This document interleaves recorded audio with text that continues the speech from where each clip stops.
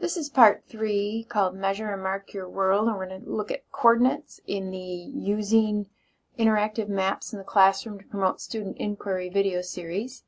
And picking up from where we left off when we were measuring, we're now going to change that measure tool, which distance, or it looks like a ruler, to the one next to it, which is location.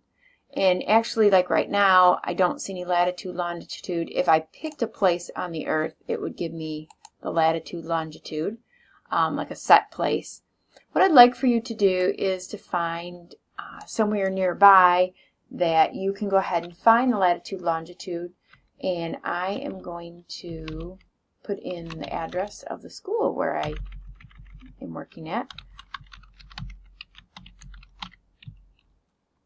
And I can see it start to populate right here. And it's going to bring me there, and you're going to see I'm still on the base map imagery. And if I close this, and I'm going to go ahead and click on the building here, I'm going to click on measure, and then I'm going to click on the location, and then actually, somewhere in the building, you're going to notice it's going to give me that latitude, longitude.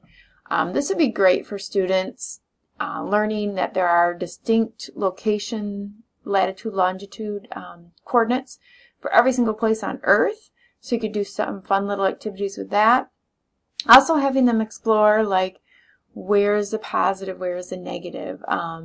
This would have been great when I was actually learning a lot more about it when I was younger. You could explore the world. You could find out, like if I go out from here quite a bit. Let it catch up a minute here. I probably should change my base map, maybe to like streets or something.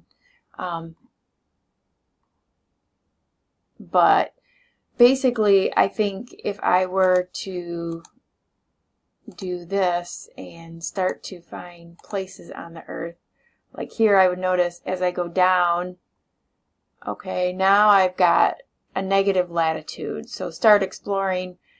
Then you can talk about like the equator and all those lines of latitude and longitude, positives and negatives. Great way to explore and learn more about how our Earth is laid out.